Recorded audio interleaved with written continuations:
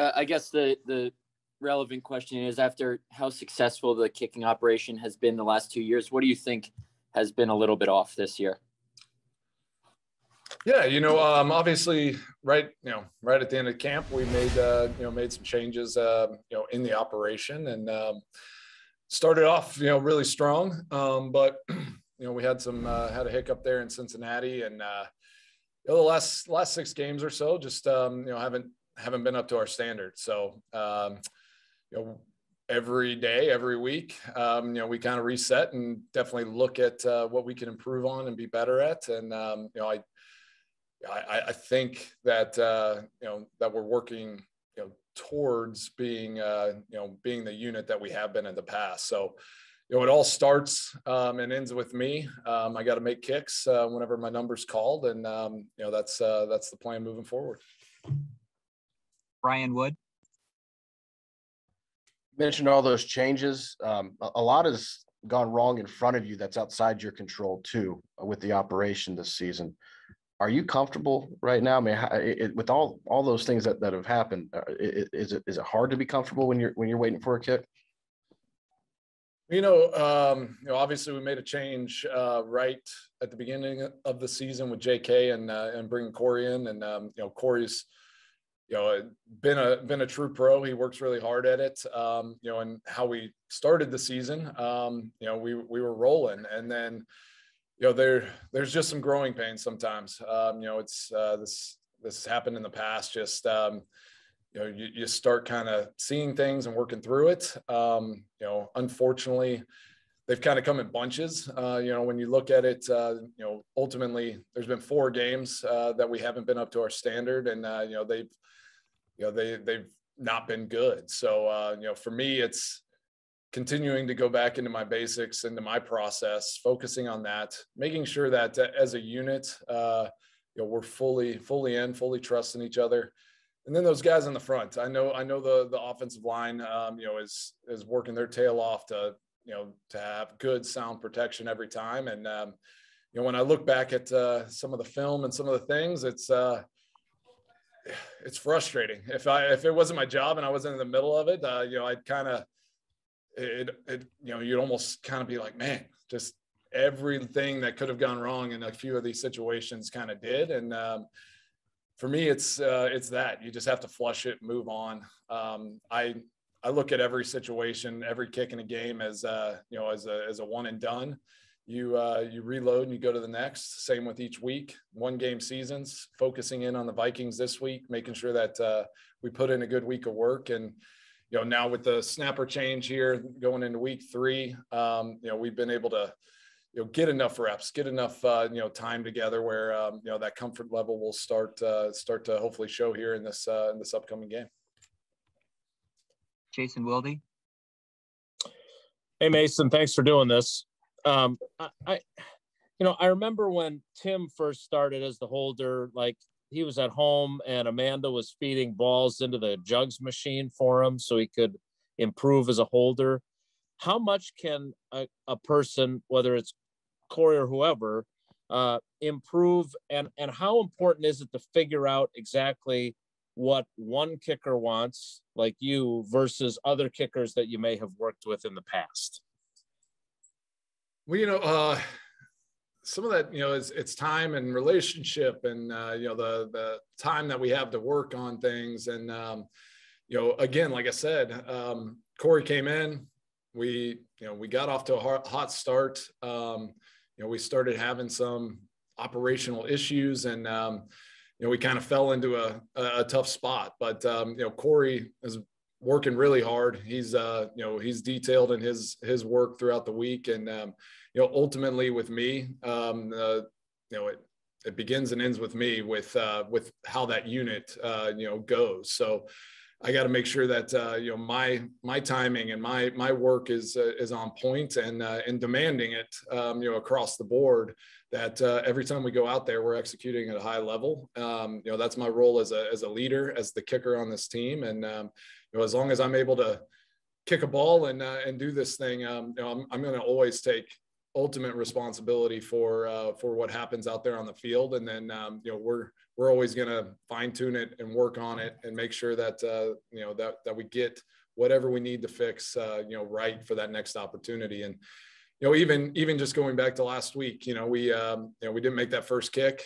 obviously disappointed in that, but, we didn't let it fester throughout the rest of the game. We executed on another field goal and then the 2 extra points at the end. So, those things, throughout a course of a season, sometimes you just have to draw on, any positives. And, even when it's going well, you just look at the positives, try to build on those and make sure that, those negatives don't creep in. So for me, it's ultimately always going to be timing, seeing it enough that, that I can go out there and trust and execute at a high level. And, we're trying to jam in sometimes what takes, through the spring and training camp and all that, and all those reps that we get, in the short period of time, and make sure that, we're ready to roll on game day, which, again, like I said, this week has been excellent. We've had a good week of work, and, looking forward to going out there and showcasing it. Matt, if you have another one, go ahead. I'm good. Ryan Wood.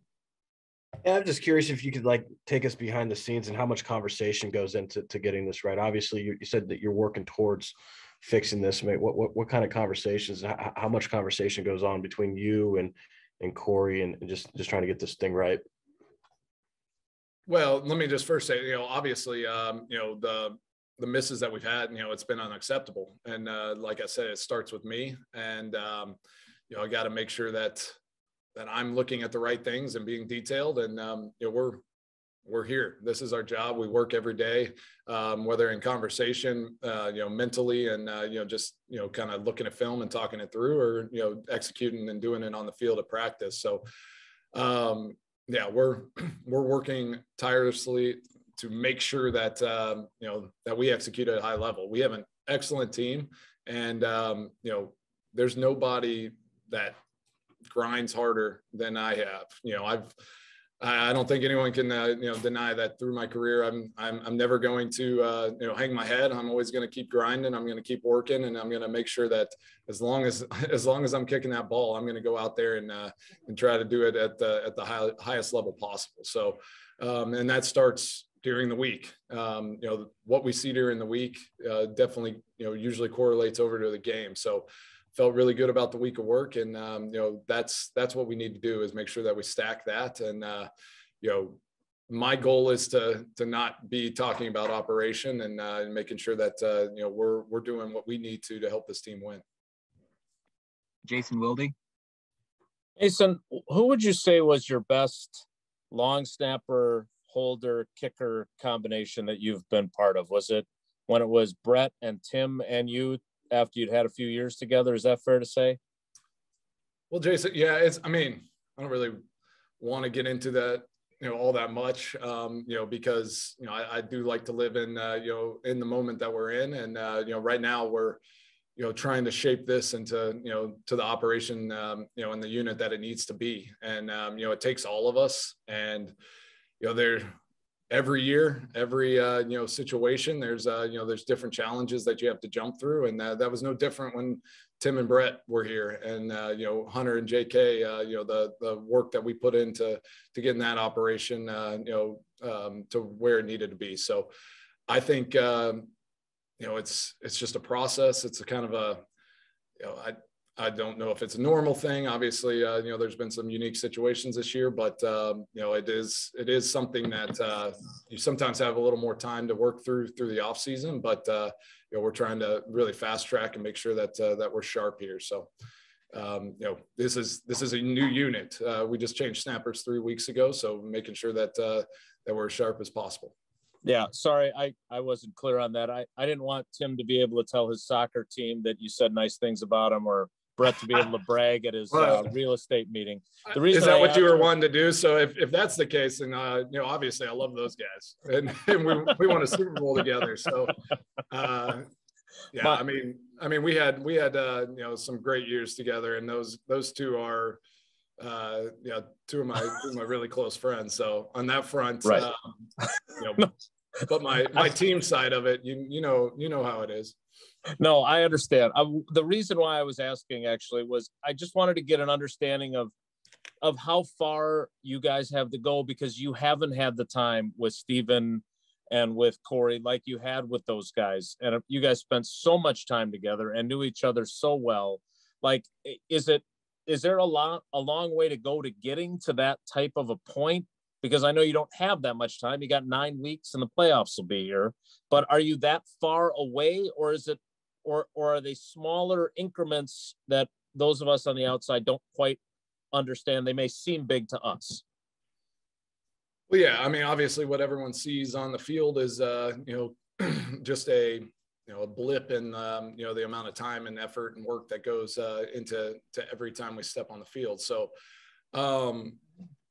yeah, I don't make excuses. I'm never going to be an excuse guy. So, for us, it's right now. We have to be good. We have to be right. It has to be automatic every time we take the field. So, that is what it needs to be. And that's the expectation. So we're not looking at, we got to work. It's, it takes time, all these things. I'm not going to ever make an excuse there. Like, it is, we are working through it. We're working on it now, every day, every practice, in meeting rooms, and it has to be right. So, that is the reality, and that's what it is right now. So, yeah, I'm not looking at the fact that we haven't done this together for a long time, haven't had all that, the extra reps as any kind of an excuse. We will be good, and we'll get it right, because this team deserves that. And we have something special here, and we got to make sure that we execute at a high level.